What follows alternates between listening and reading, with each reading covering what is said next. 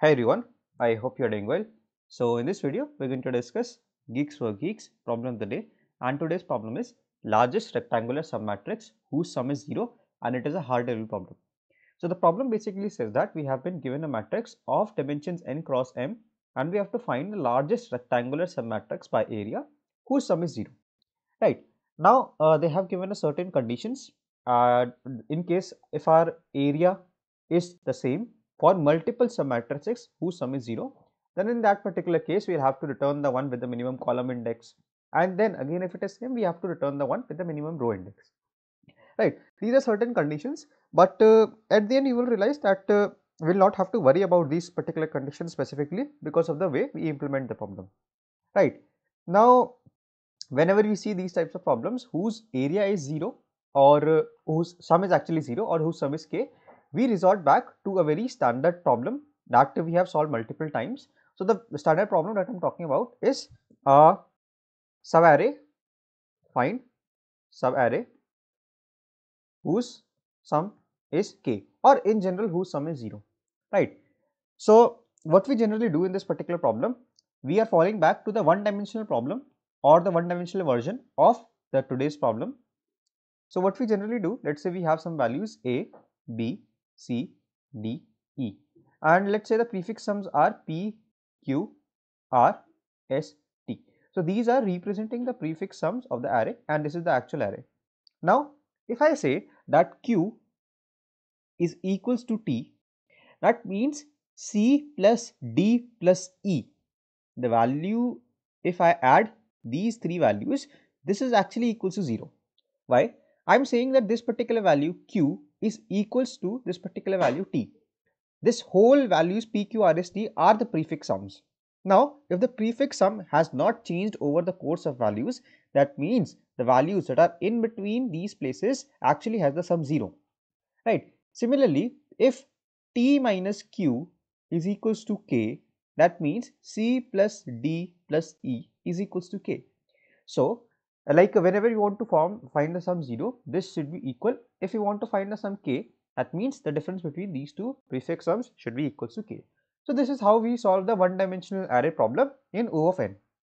What we do, we just traverse through the whole matrix, keep on storing the prefix sums in a map or any data structure we want, right? So we keep on storing this prefix sums in a map, and if we want to make the sum equals to 0, we just check whether this particular prefix sum was encountered before or not, right? So for example, let's say, let me just modify this prefix sum to look a little bit similar. So let's say this is p, q, r, s and q, right? So whenever I traverse the matrix, I will store p, first of all p in my map, then I will store q in my map, and then I will store r in my map, then I will store s in my map, and when I come to this particular element, I see that q is already present in the map. That means, that simply implies that this prefix sum q was also present somewhere before this particular point.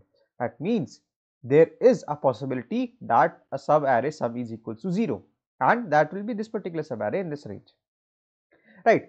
So now we will try to extend this particular intuition to our current problem. So let me just draw a double dimensional array now. And even before that, let me just draw a column like this. So this is one single column, right?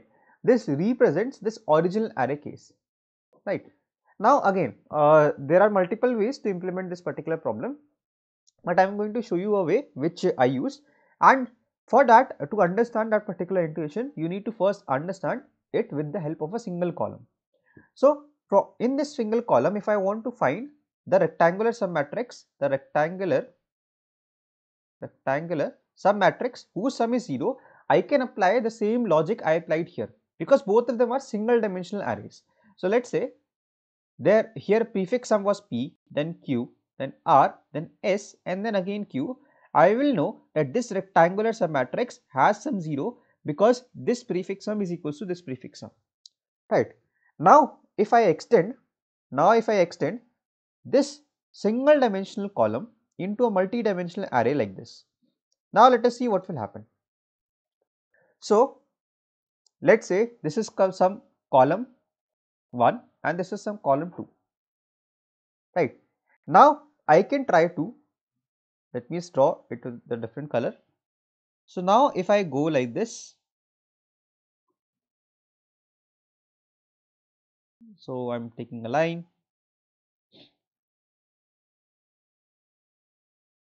So now if I talk about this particular submatrix, right, what is essentially happening is, this is my current submatrix, right. Now instead of a single column, I have multiple columns here, right. So let's say this whole column, this whole row, that means this row consisting of this particular column had a sum, let's say P. These three cells had a sum Q, and these three cells had a sum again P, right. That means the sum of this particular subarray, that is these 6 cells, is actually 0, is coming out to be 0. Why? Let me just explain you what I just said. So initially I had one column. Now I just stretched this particular column on both sides. So now it becomes multiple columns, right. Now let's say these 3 cells have the sum P, just similar to what I did here. This particular cell had a sum P, but since I have stretched it sideways, now instead of a single column, there are multiple columns, and now these 3 cells have a sum P. Again, these 3 cells have a sum Q, and these 3 cells have a sum P again. Now this means if this sum, or if this prefix sum was encountered before as well, that means the sum of this particular submatrix is equal to 0, right. So if I have some way of finding out the sum of this particular, each of these rows, right. So in this particular case, each row is having a single column, right. Each row is having a I'm sorry, in this particular case each row is having 3 columns, right.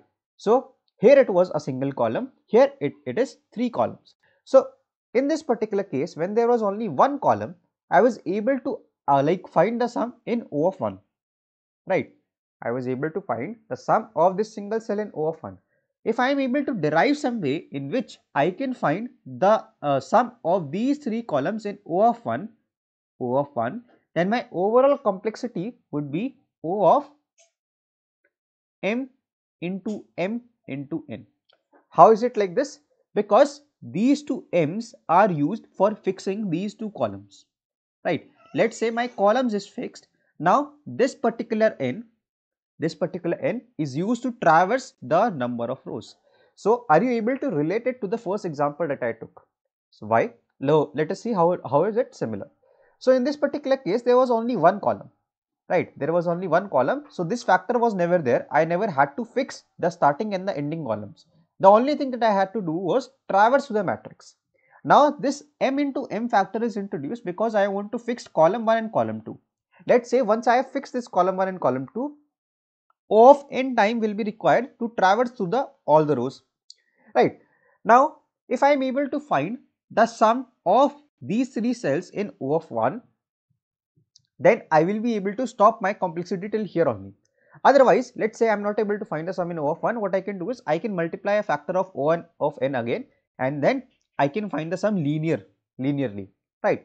But I want to avoid this factor because I cannot afford my complexity to go beyond this. That is why I will use prefix sum on the rows to find the sum of these 3 cells in like O of 1, right. So this was the whole idea of the problem. I tried to give you an analogy and what we do when we have a single dimensional array.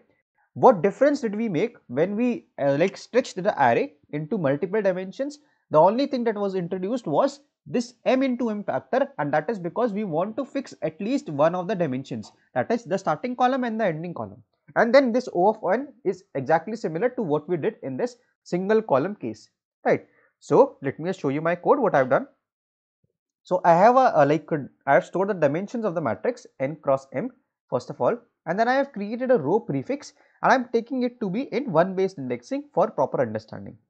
Now I am going through all the rows and all the columns, and row prefix of ij will be row prefix of ij minus 1 plus a of I minus 1 j minus 1. So this I minus 1 j minus 1 is only because this original a was in 0 based indexing, right.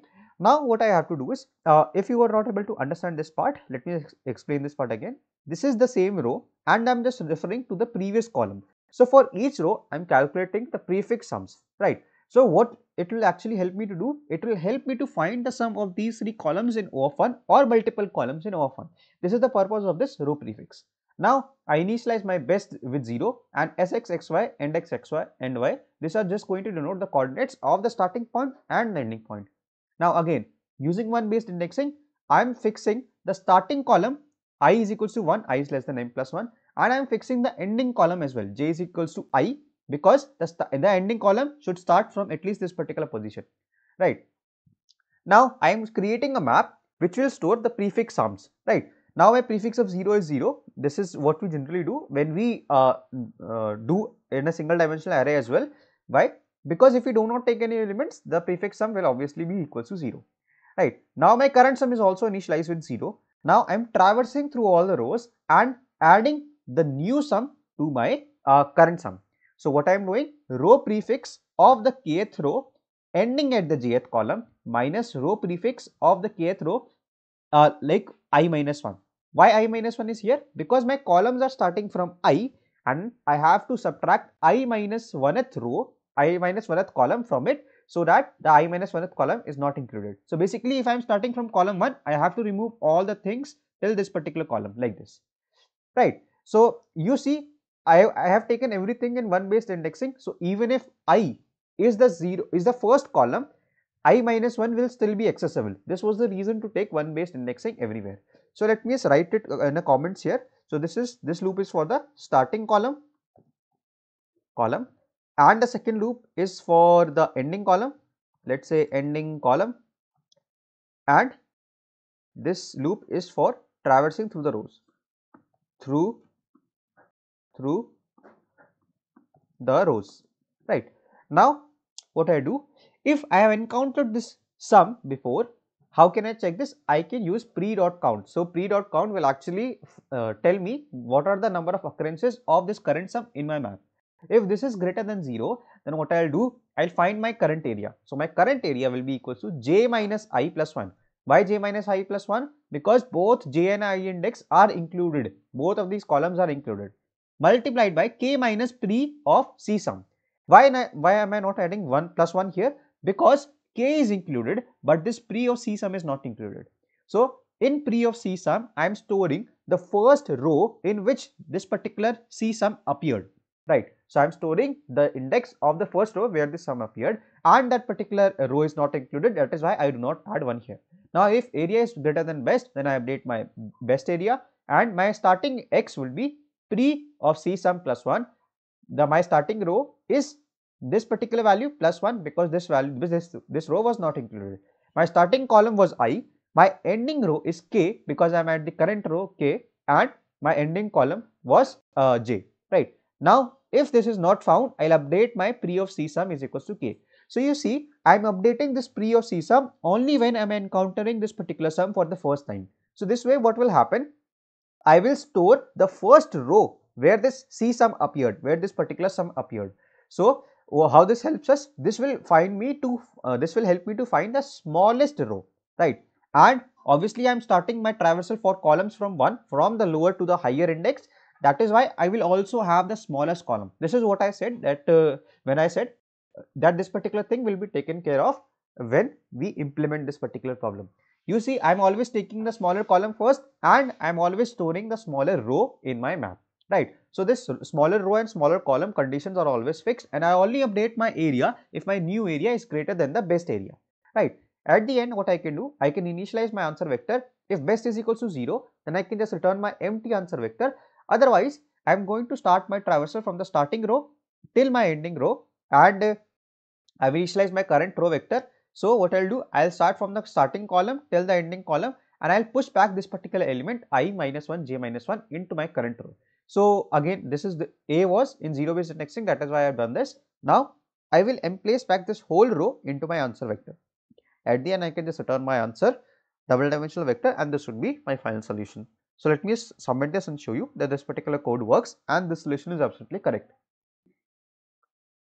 So we'll just wait for it to complete. So you see, it passes all the test cases and the solution is absolutely correct. I hope that you guys were able to understand the solution. If you guys did, then consider dropping a like on this video and don't forget to share thoughts in the comments, because your engagement with this particular video really helps the YouTube algorithm to understand that this video is actually helpful for you and it will be able to reach much more people like you who want to keep solving new problems. So that is it for today. Till the next video drops, keep coding, stay safe, bye bye.